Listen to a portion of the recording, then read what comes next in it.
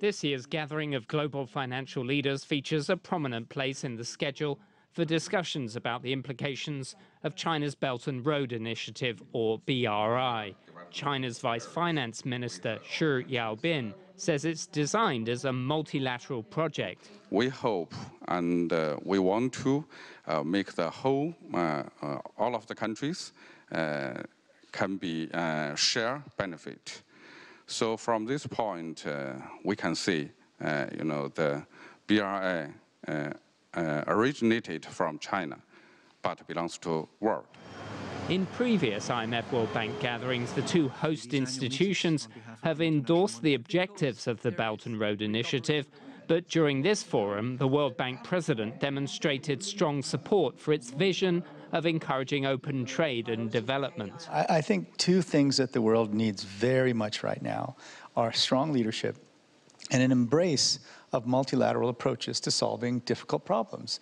And the BRI is both of those things. The China-led Asian Infrastructure Investment Bank is financing many development projects along the route of the initiative.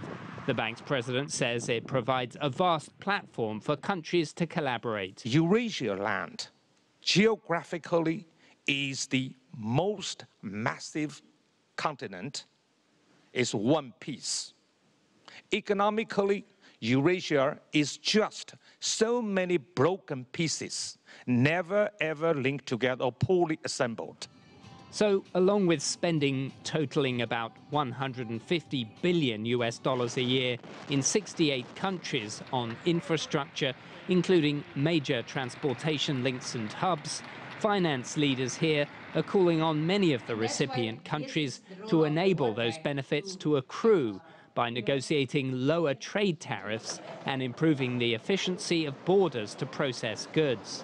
At a time when the Trump administration has been retreating from multilateralism, advocates of trade liberalization see an opportunity for the Belt and Road Initiative to play a major role in continuing the global development story. Ryntjes, CGTN, Washington.